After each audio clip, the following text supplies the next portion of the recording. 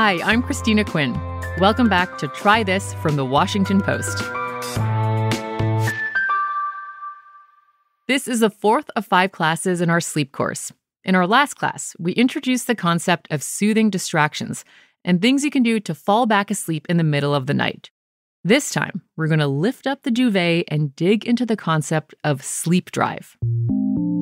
This idea is new to me, and now I'm obsessed with it. What if I told you that your sleep drive was the reason you keep waking up at night? That maybe you need to increase your need for sleep? I know that sounds counterintuitive if you're thinking, what? But I'm exhausted. Sleep drive is an appetite for sleep. It grows throughout the day, peaks late at night, and then dissipates quickly once you fall asleep, like when you eat a meal and are no longer hungry. Sleep drive is separate from your circadian biological clock, but they are in a coordinated dance with each other. Your circadian clock helps your body understand when it should go to bed and is controlled by a part of your brain that responds to light and darkness. But if you think about how much artificial light surrounds us throughout the day and into the night, it can be really tough to reset our circadian rhythm. Sleep drive, on the other hand, is pretty simple to adjust, with one technique that has worked for many patients of Lisa Strauss. Lisa is a sleep therapist, and we've been hearing from her throughout this course. The technique that she recommends is called sleep compression. It works so often. It works so well.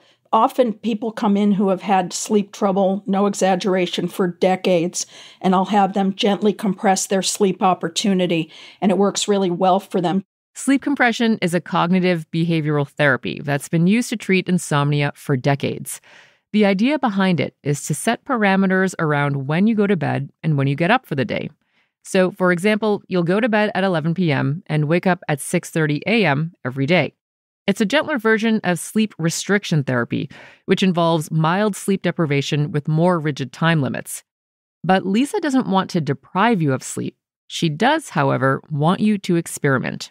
Sleep compression is not meant to sleep deprive you at all. It's just meant to compress your sleep opportunity to a more realistically sustainable quantity.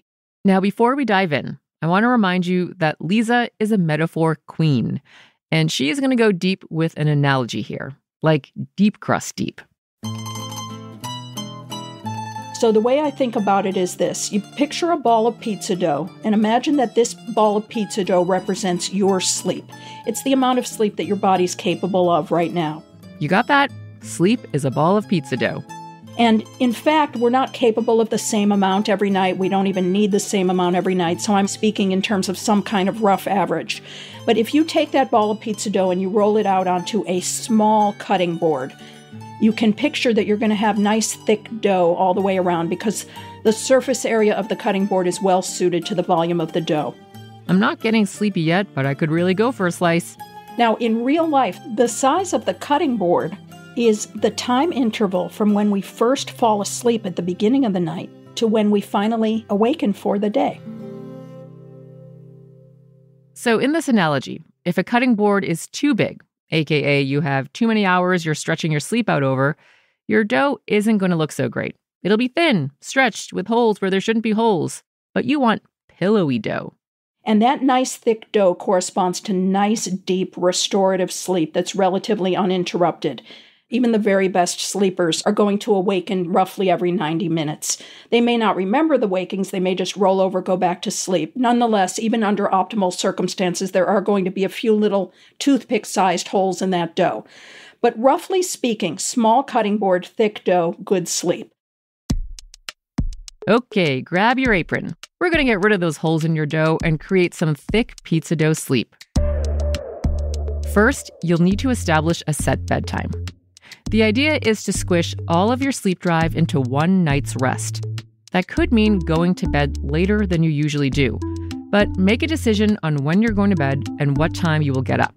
So for example, start with a goal of say 7 to 7.5 hours of sleep. And Lisa says that it is key that you do this for 8 consecutive nights. The 8 nights in a row is important. You want to do these consecutively because you don't want to worry about what happens night 1, night 2, night 3. You want to see how your body adapts to the imposition over time. But you might choose, for example, 11 p.m. and 6:30 a.m., only on the assumption that those times are pretty compatible with your natural biological rhythm. We're not trying to shift your rhythm at the same time or to give you sleep problems as a result of choosing the wrong bookends. But let's say those bookends are pretty simpatico with your rhythm. So using this example, for 8 days in a row, you would not fall asleep before 11 and wake up past 6:30. You can fall asleep later than 11. You can awaken for the day earlier than 6:30. But the one and only rule of the experiment is no sleep before 11 p.m. and no sleep after 6:30 a.m. This also means no napping and no hitting the snooze button, because that would mess with the sleep drive that you're trying to establish. Be sure to keep track and take notes of how you're feeling throughout this time. Remember, this is an experiment, and in the first round, you may quickly figure out what's working and what isn't. You will need to do a series of fine-tuning experiments potentially because you may not have chosen the optimal bookends.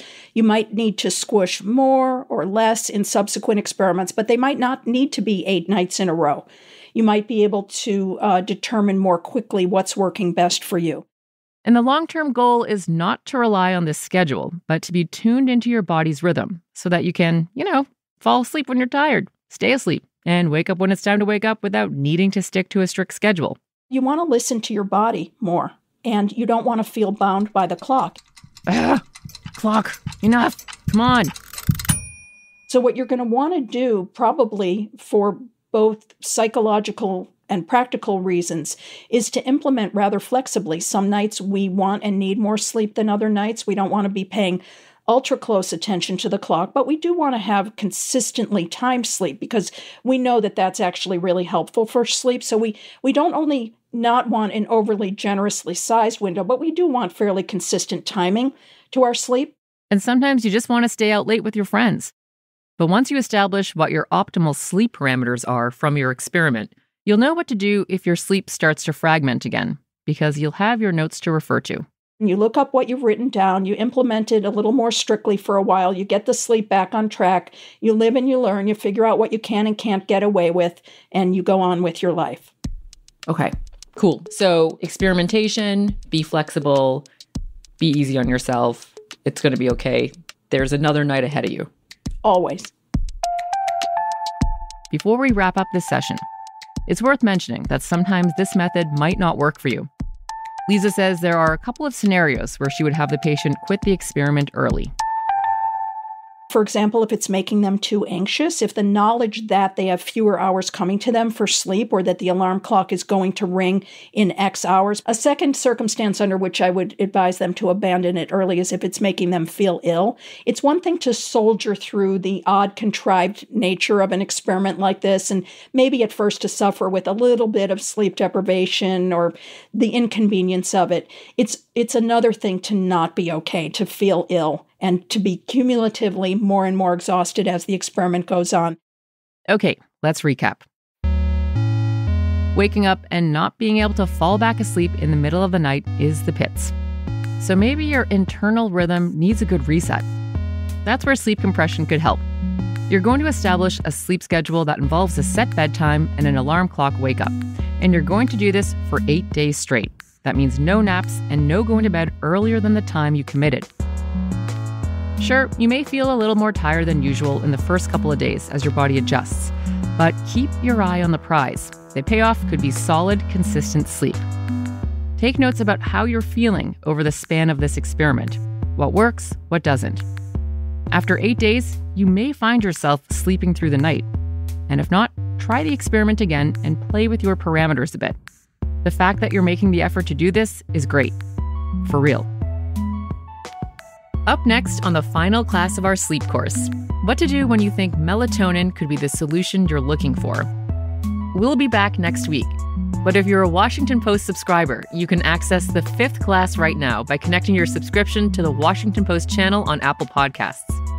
If you're not yet a subscriber, go to washingtonpost.com/subscribe or look for the link in our show notes. If you love the show, leave us a review on Apple Podcasts or email us at trythis@washpost.com. I'm Christina Quinn. See you in our final class.